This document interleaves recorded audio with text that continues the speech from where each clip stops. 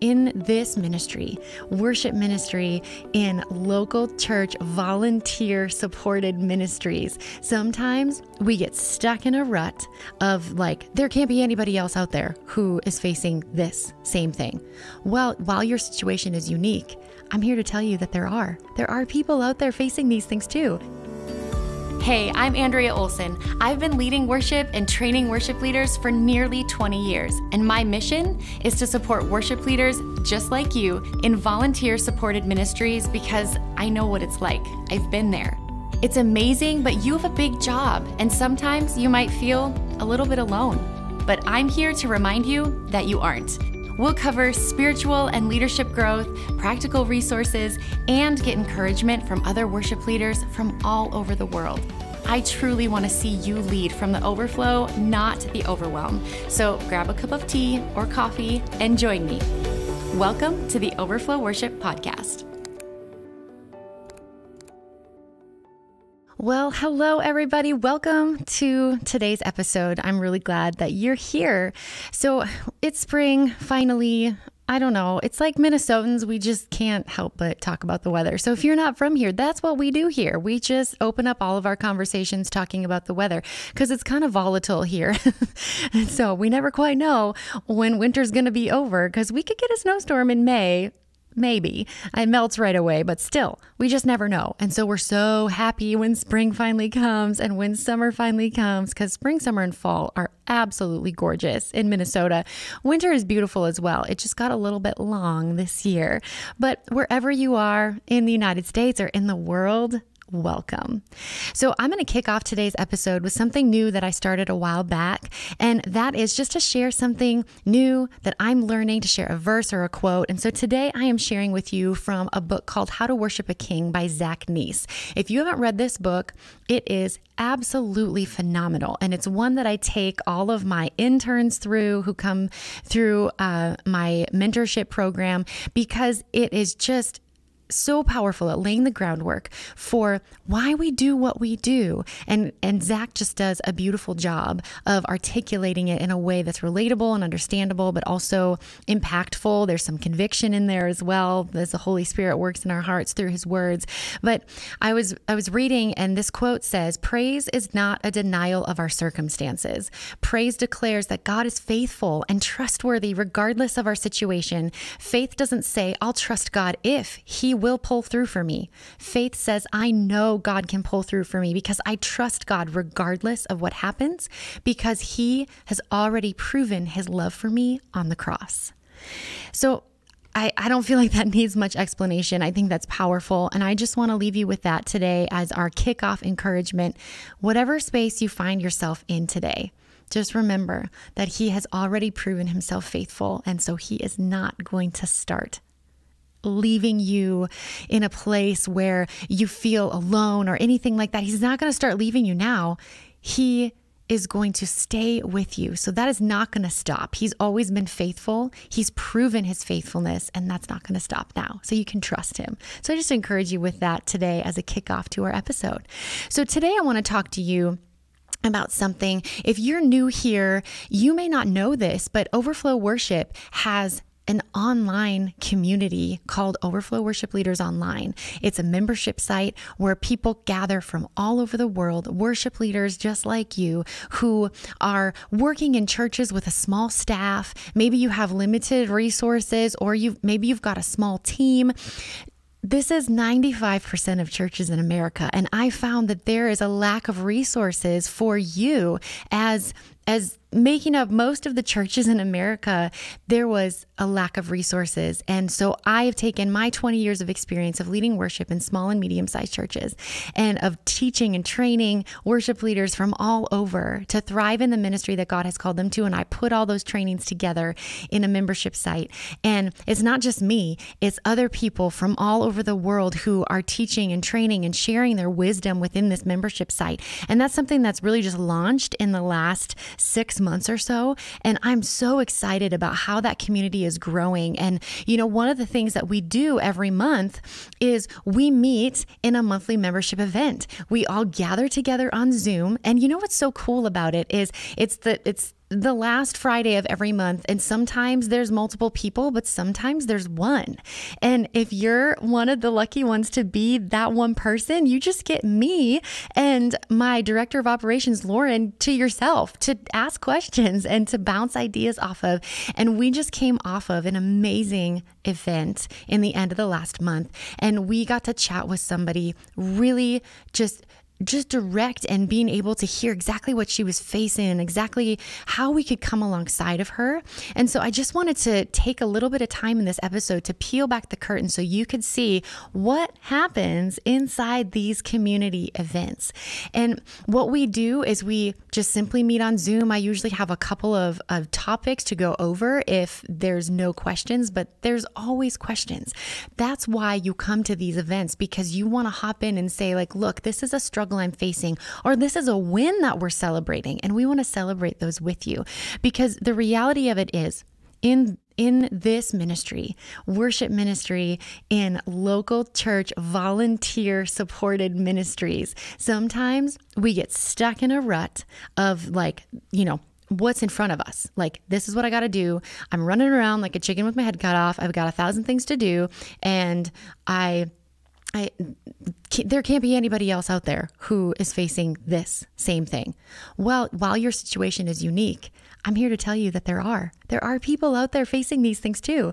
And that's why it's so beautiful for us to get together in these events and to chat in our ongoing chat thread in the community as well, which I'll talk about in a second. But to have these monthly member events where you can look around and say, wow, I'm not alone. I'm not alone in this. And I can bring my questions, big or small. It doesn't matter. It can be super tactical. It can be really broad. It can be really personal if you want to, but it's a safe place for you to share and for you to look around and say, wow, look at all these people around me. They care and they're in it with me. And so it's just a really amazing hour that we get to spend together. And I facilitate, I give encouragement and input and tips, but then also it's an opportunity for, sometimes we open it up for sometimes that's what we do. We open it up for other people to also say, like, hey, well, here's this challenge that this person's facing. Anybody else face that? What did you do? And we get that unique outside perspective and realize, like, oh yeah, I was kind of in a rut with tunnel vision because I was so focused on the problem. But we as a community have the privilege of having an outside perspective to say, hey, what about this? What about this? You could try this, or just to encourage you to be sad with you if you need someone to be sad with you, and to just be there and support you. And so this last month, I just want to highlight a little bit of what we talked about. So we talked about this concept of maintaining spiritual growth. Like, how do we as worship leaders who are in ministry, who are on the platform every week, like, how do we stay sharp in the word, and how do we stay filled? Because you are constantly pouring out. And if you didn't know this, I'm going to tell you now that is the very foundation of overflow worship, right? You can't lead from empty. I want to see you lead from the overflow, not overwhelm. But you got to be pouring into yourself. You have to be taking the time to invest in yourself spiritually, and so that you have an overflow to give. Because eventually, if you don't, you're going to run out of resources, right? You're going to deplete your spiritual reserves completely, and then you got nothing left, and then you're at burnout. And that is not what we want for you. And so we were talking about that, and talking about just practical ways to implement rhythms of spiritual growth, of time with the Lord, of private worship, those kinds of things. And, one of the things that we talked about was just there's a lot of pressure for us, I think, as Christians who maybe if you grew up Christian and in a Christian home, to have a routine that looks a certain way. Like, well, every morning, 6 a.m., 6 to 6:30, this is what I do. And if I miss it, it's terrible. Well, I just would encourage you, as you're listening, and this is what we talked about, to maybe set that aside. I encourage you to set it aside and think about getting outside the box a little bit, getting outside the rhythm. Maybe you need to change it up. Maybe you need to go for walks instead. Maybe you need to have a few different devotionals that you rotate between, so that you don't feel like you're getting stuck in a rhythm of just feeling monotonous, right? And so that very conversation was so powerful to have because we looked around and realized like, man, I'm not alone in this, because sometimes I feel that way too. And of course I gave practical tools of like, I'm reading this book, or, you could try this, because that's just kind of who I am. I love resources and I love sharing those with other people if they might be helpful. But it was just such a powerful thing for us to look around and realize like, we're not alone in this. And you're not a bad person if, you missed your 6 a.m. devotional session. Like maybe you just are so depleted that you need to just turn on some worship music and just be. Yes, we've talked about rhythms and discipline and like, you got to make it a priority. So you're going to hear me say that, of course, but in that, there has to be grace. There has to be grace for our souls and being kind to our souls. And so if you are like, I'm bored with what I've got going, or I'm just depleted, I'm tired, I'm all the things. Okay, well, you know what? Maybe you just need to be refilled and just sit and say, Lord, I'm here. I just need your presence, and just turn on that worship music, or go for a walk and turn it on, or go for a drive and turn the music on, whatever you need to do. And God meets us in that. He meets us in that because he knows that we're pouring out all the time, and he wants to see you have an overflow. So that was one of the really amazing things that we talked about in our monthly member event. And we were able to just bounce ideas around and encourage each other in that way. But something that was really interesting that also came up was, this concept of feeling like, when we lead from the platform, so we moved on to a new question. When we lead from the platform, sometimes we look around and it's a little bit disappointing to see the lack of engagement with our congregants. And we feel like it's our fault. Right? We feel like, okay, well, I'm doing something wrong. Like I'm a terrible person. I'm a terrible leader. I picked the wrong songs. I didn't hear the Lord, like whatever. You fill in the blank. I've told myself all of those things and felt all of those things. And especially when you're in, a church that's under 500 people, right? And so you can the faces, the people, you can see them all. And that sometimes is really discouraging.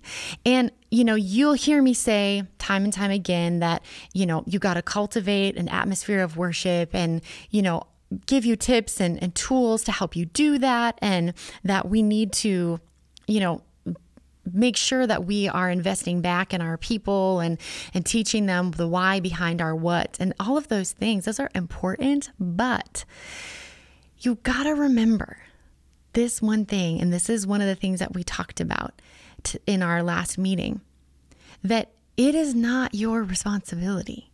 Like it's not your responsibility to get them to raise their hands or get them to sing. You are there providing a place for them to come and encounter.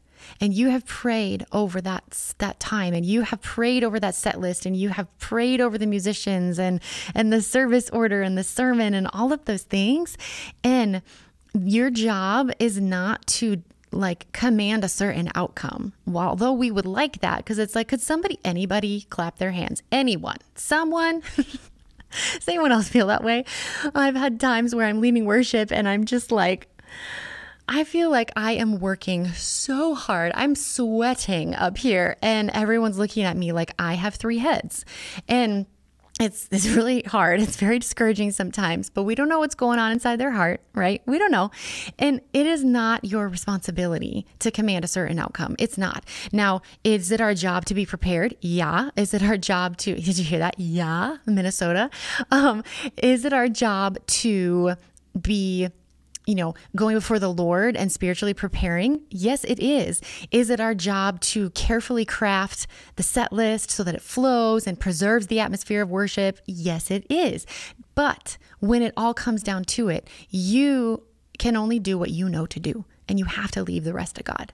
And that was a beautiful conversation that we were able to have. And if you would have been there, you would have seen this amazing conversation happening back and forth of different things that you can do and in different ways to continue to teach your people the why behind the what, and teach your people the why behind the worship. Because that is truly where the connection starts to happen, right? When we understand why and we understand what worship is, then it starts to connect, and it's like, oh, why wouldn't I give him praise? Why wouldn't I, lift my hands, or whatever that looks like for you? Why wouldn't I open my mouth, even, if it doesn't sound amazing? Why wouldn't I? And that is the transformation process that we get to be a part of from the platform. And so I just encourage you today, hang in there. If that's you, if you're in that spot and you're wondering, like, do they hear me? Why aren't they responding? I just got an email from somebody recently saying something very similar. And I just encourage you. And as I emailed back and forth with that person, I encouraged this person as well. Like, you are going to see fruit as you are planting those seeds, and you're doing what you can to help cultivate that atmosphere of worship and teach them the why behind the what and what worship is. And that doesn't mean your like sermon series is about worship all the time, or you're like preaching a little mini sermon every Sunday. No, it's small things, little things to bring them along. You're going to start to see the shifts. I promise you, you are. And so I just encourage you in that to stay the course. Now, why did I peel back the curtain for you? Why did I take this little mini episode? It's going to be a little shorter than usual. Why did I do that? Because I want you to come and be a part of this community too. If you are a worship leader, I want you to see that we put together this membership site for you so that you could have a spot to come and feel like, look at, we all feel this way. There's a whole bunch of other people who feel like they're running around like chickens with their head cut off, and they love what they do, but they also just want a place to like come together and talk and learn from each other and have a vault of resources to train at my own pace and to be able to say, like, this is what I need. Can you create this? And we say, yes, we can. Let's address it. Let's help you. And that's the beauty of the size of this community. We can tailor it. We can tailor it to what you need and address those in our conversations. So I invite you, if you have never heard of Overflow Worship Leaders Online before, to check it out. If you have been thinking about it, I encourage you to join us, because it is a powerful way for us to come together, to fellowship together.